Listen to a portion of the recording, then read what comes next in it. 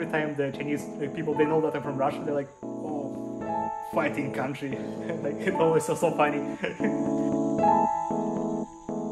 And there's like a lot of different food, like the shao kao. Some of that I find like quite strange, like crickets, like roaches. I guess like for Russian who came to China for the first time, if they see that people eat like crickets and like other insects, they're gonna be like shocked. In Russia, there's like no like the whole street food culture like in China.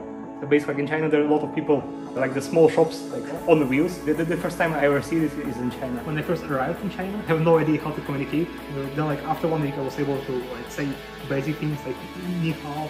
The more I was attending classes, the better I get to know China and adapt to Chinese culture better. Like my knowledge of China was like kind of outdated.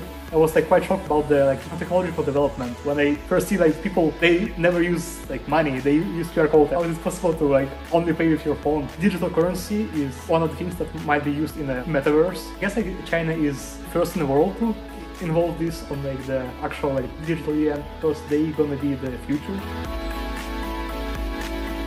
So I've been to a couple places in Haining, the Dongshang Park. This was university trip, and we were studying the ZIBSer. We were like first time like trying the different things. Also, I've been to Lantern Museum. They were like presented a lot of different lanterns, and also they allowed us to build our own lanterns. Yeah, I was like gluing it together and painting, so it was a very interesting experience. First year we had a lot of courses in the international communication. I think it's very important, especially in business field, and if you do international relationships, you need to know how to respect the culture, how to understand cultural differences. Maybe if I study in China, like global communication and management, I will be able to help strengthen the relationships between Russia and China. And right now, like Russia, they will work closely with China. They are gonna deploy, I think this year, the Russian currency, digital ruble. Russian government, they are trying to get Chinese way of doing things. Also implement their whole paying system in Russia because it works so very good in China. So like it's always a good idea to implement it in your own country.